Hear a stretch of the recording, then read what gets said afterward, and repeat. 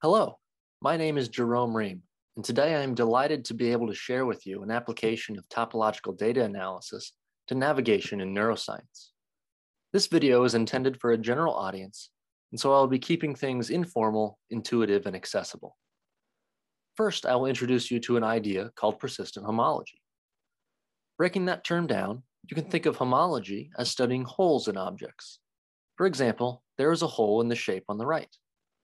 Persistence is a reliable way to construct objects from noisy data. Persistent homology produces nice barcode plots, like the one here on the left, that we can analyze. More on this later. We will then apply this idea to try to decode navigational signals in brain data in order to understand how the brain thinks about navigation. My pet name for this project is rodent mind reading, because in a sense, we are trying to read the rat's mind about what it's thinking, where it's planning on going and where it has been, as well as what environment it's in. I will now introduce some informal definitions to give some intuition about the concept of homology. Topologists, like myself, are concerned with the essence of shape. A shape's essence does not change if it is stretched, compressed, or molded. These are concepts we call homeomorphism and homotopy. Suppose we are looking at the shape of a coffee mug, pictured here on the left, and we mold it just a bit into the mug shape here. The essence of that shape has not changed.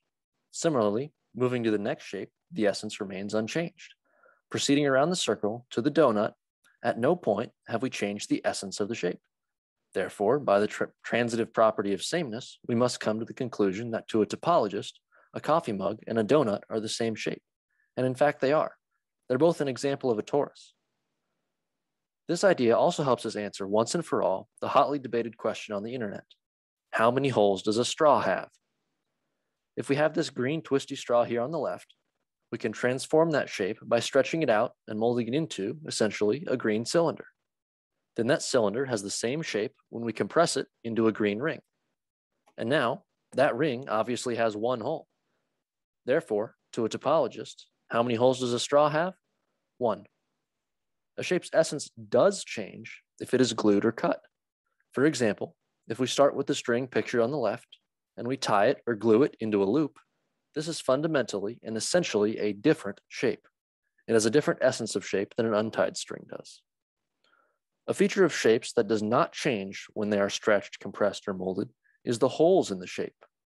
Holes come in many dimensions. A zero-dimensional hole is a connected component. Shown here are two blobs. Each is its own zero-dimensional hole. A one-dimensional hole is like the inside of a circle. It's a captured disk. A two-dimensional hole is the inside of a sphere. We say it is a captured void. Holes are recorded in the shape's homology. If we are studying the number of holes and how they interact, we are studying the shape's homology. The number of holes in various dimensions is recorded in the Betti number. Betti 0 is the number of connected components.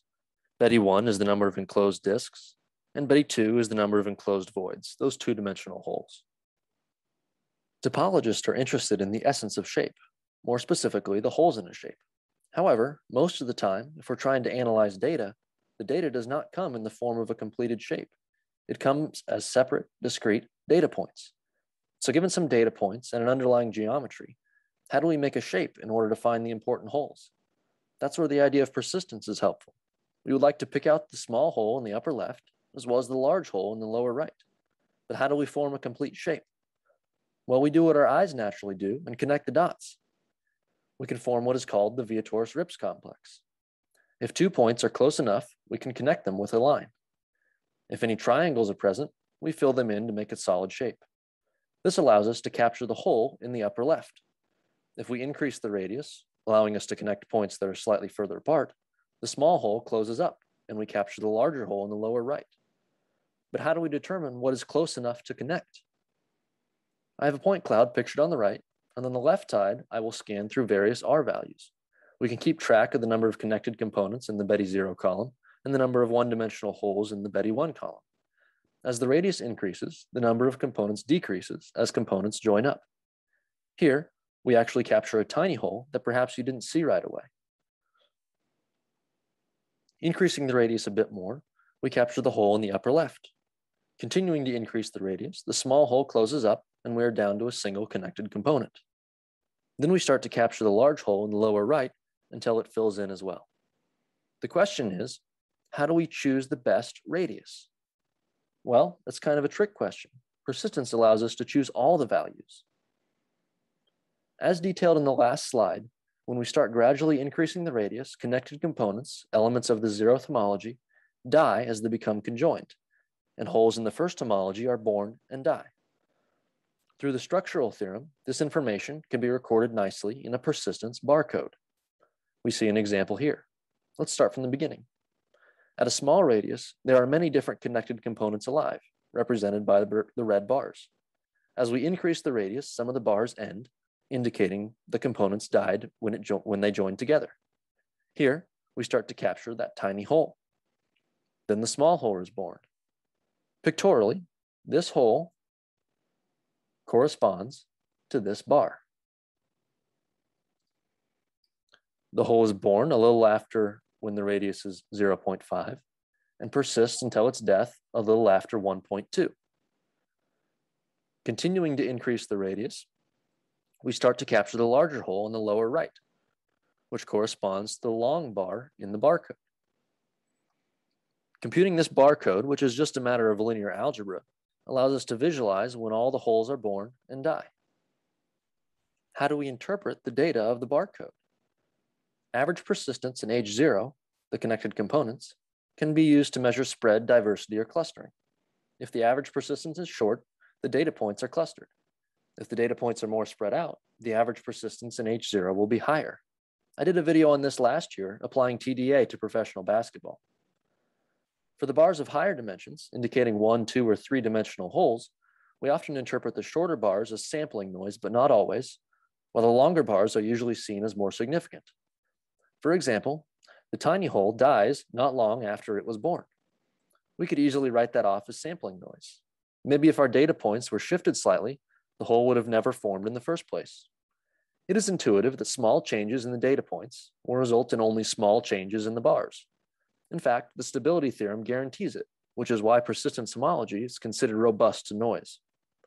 The two longer bars in the barcode correspond to the two holes that we would naturally pick out from looking at the point cloud. Presenting the persistence information as a barcode is great, as long as there's not too many bars. If the point cloud was bigger and we wanted to display thousands of bars, the barcode would get a bit crowded and hard to read. We can reorganize into a persistence diagram. A bar in a barcode is nothing more than an ordered pair, recording the birth time and the death time. The bar starts at the birth time and ends at the death time. Instead of stacking bars, we can plot the points on a 2D plane to form a persistence diagram. This is the same information, just presented a bit differently. The long bar in the barcode is born a little after 1 and persists until its death a little after 2.5. The point in this diagram corresponds with that bar. It's born a little after 1 and dies a little after 2.5. In the diagram, points far away from the diagonal correspond with long significant bars, whereas points close to the diagonal, whose birth and death times are close, correspond to short-lived bars in the barcode. I'll scan through various R values again, and you can follow along in the barcode and diagram. A hole is currently active in the barcode if it intersects the gray line indicating the given radius. In the diagram, the hole is alive if it's in the upper left quadrant, because it's born before the radius and dies after the given radius. The example we just finished looking at was intuitive, because the points live naturally in the plane. The underlying geometry was Euclidean. But if our data is more than 2 or 3 dimensional or is non-geometric, we can't visualize it. However, to construct a shape and compute homology, all we used was the pairwise distance data. A weighted graph contains all the information we need without the geometry. Here we have a weighted graph pictured with the weights indicated by the colors. Say this graph is some kind of similarity measure between the nodes. Node 0 and node 1 are very similar because the edge weight is high.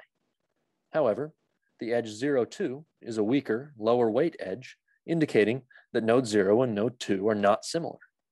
To have an accurate analogy with distance, where similar things are close and the distance is small, We can just reverse the weights before doing our computations. We can compute the persistent homology of a graph in a similar way. Start by connecting the most similar nodes and adding the strongest edge, 0, 1. We can then scan through the edge weights, adding edges as we go up. At weight 5, edge 1, 2 is added and a cycle is formed. The green bar and the green dot correspond with this cycle in the graph. Adding the edge 1, 3 results in triangles being filled in, which kills the hole. Now that we are familiar with the mathematical concepts, I'd like to give you an introduction to some neuroscience. This will just be a simplified overview. As the rat moves down a one-dimensional track, certain neurons in the rat's brain fire at an increased rate. If we know where the rat is, we can track these neural firings and develop a map, a correspondence between the neurons in the rat's brain, called place cells, and the physical locations in the space, called place fields. When an animal is in a specific place field, the corresponding place cell will fire at an increased rate. We also observe neural activity when the rat is resting between movements or is in sleep. These sharp wave ripples are often accelerated sequences of past or future events. We can loosely say that the animal is thinking about navigation, planning where it is going, or remembering where it's been. However, we observe more sharp wave ripples than we know how to decode. Are these sequences just brain noise, of which there is a tremendous amount? Or is the rat thinking about a different environment? More specifically, is the animal thinking about traversing a one-dimensional track or walking around a two-dimensional box? This is the main question I seek to answer. Given just the data of the neurons firing, can I decode it in order to decide what environment the rat is thinking about? In order to investigate this question, I simulated neural activity for the animal exploring different environments. First was a linear track. Pictured here is one run of the animal along the track. The animal starts in place field 0, and then it moves to place fields 1, 2, 3, 4, and 5. The colored dots pictured are where the place cells fired. As you can see, there are some off-colored dots, which represent noise in the data. Here's a depiction of the firing data. The rows 0 through 5 are the place cells. The columns are broken into tenth of a second bins. This run took about 14 seconds. The colors indicate the number of fires in each bin. The animal starts in place field 0, then moves to place field 1 and so on, with each neuron firing more frequently when the animal is in the corresponding place field. Now suppose we have a sensible way to translate this spiking data into a weighted graph, capturing how correlated the spike times are. I will not give details in this video, but we can see here that edge 4, 5 is the strongest. This is because neuron 4 and 5 are the most correlated because they have the most spikes within a short amount of time close to each other. From the weighted graph, we can perform persistent homology to generate a persistence diagram and barcode. As you can see, there is no one-dimensional homology. There are no green bars or dots. As we add edges to the graph from strongest to weakest, there is no time at which a hole is captured. This makes sense as the data was from a linear track. I also simulated data from a Y environment, as shown. In the run pictured, the animal starts in place field 4, then progresses to place fields 5, 3, 2, 1, and 0. Again, we can construct a weighted graph capturing the correlation between the spiking times. From this graph, we can obtain a diagram and a barcode. Note once more the lack of one-dimensional holes. Next, I simulated data for a circular track. On this run, the animal loops around the track, generating the firing data shown. This time, when we construct the weighted correlation graph and compute the persistent homology, a one-dimensional cycle does form.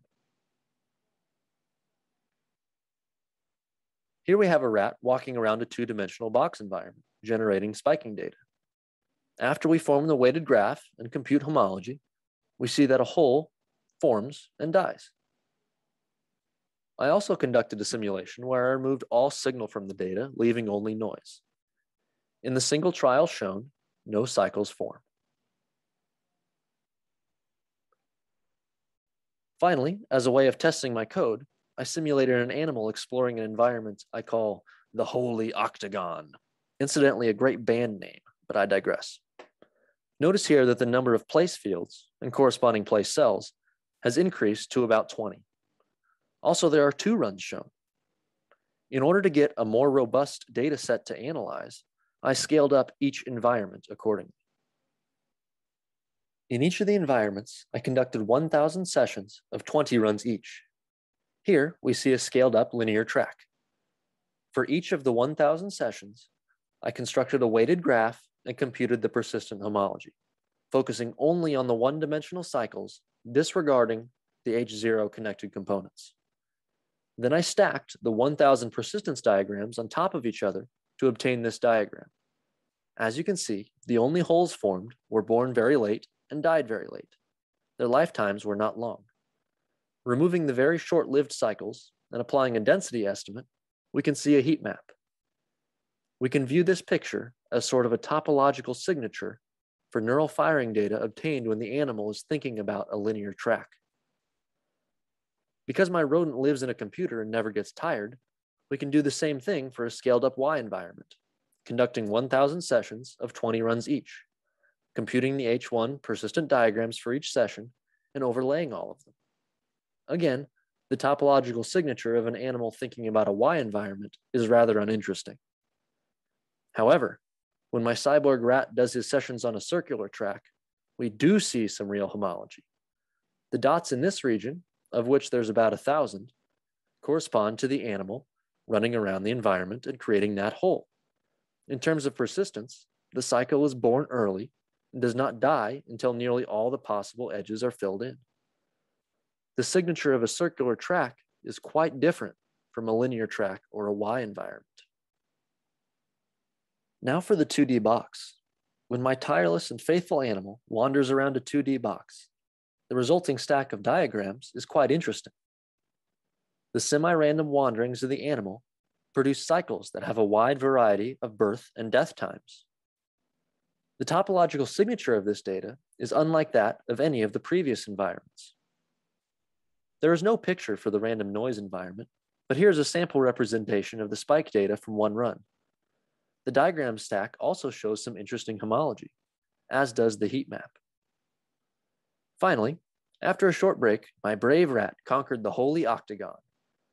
There are 3 holes in this environment, 3 obstacles. This results in a clustering of points toward the top of the diagram. The signature of an animal navigating the holy octagon is in some ways a cross between a 2D box and a circular track. After all those pretty pictures, let's remember the motivating question.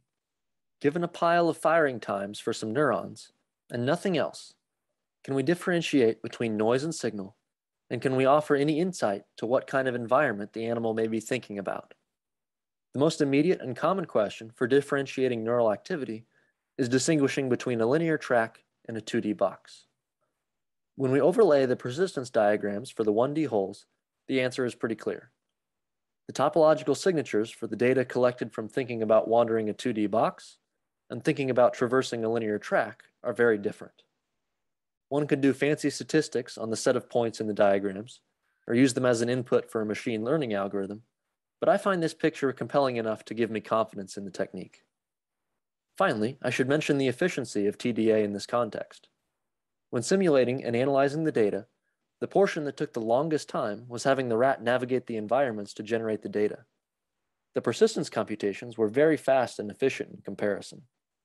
Also, they were much faster than other combinatorial optimization algorithms designed to do the same task of differentiating the data types. In summary, we introduced persistent homologies to study the shape of data, both in a geometric context as well as a non-geometric one. We learned how our brains think about navigation and applied TDA to help differentiate data. Thanks so much for watching. In order to make this video short and accessible, I omitted many details. If you have any questions or comments, I would love to hear them. Bye.